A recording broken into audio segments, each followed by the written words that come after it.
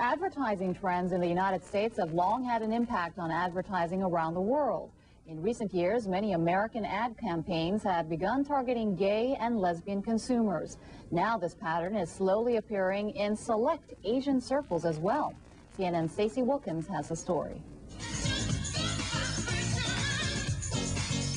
Gay advertising is on the upbeat.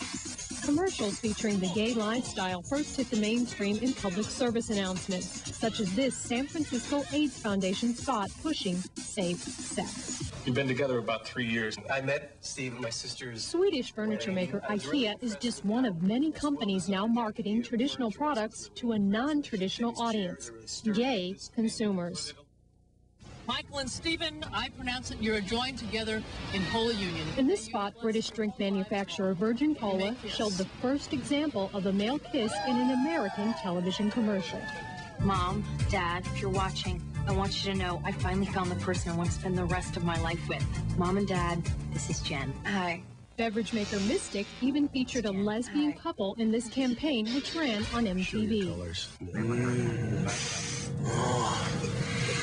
And the fashion company Diesel takes a bold, if whimsical, approach in this ad. But many companies still won't run gay-specific ads. American fast food outlets have been especially reluctant. Instead, the tendency is to feature two people of the same sex in a situation where their sexuality is implied but never explicitly stated. This famous Volkswagen spot centers around a couple of guys who may or may not be a couple. Michael Wilke calls it gay vague advertising. The New York-based ad analyst is working on a documentary that looks at gay, lesbian, and gender-bending themes in mainstream advertising. The project actually takes a look at ads that have a gay theme but not are actually targeting the gay market. Lots of people sometimes think of these ads as appealing to the gay market, but really television is a broad medium, so it's not about targeting a particular group. Homosexuality is an abomination. The gay support group P-Flag takes on anti-gay prejudice in their ads.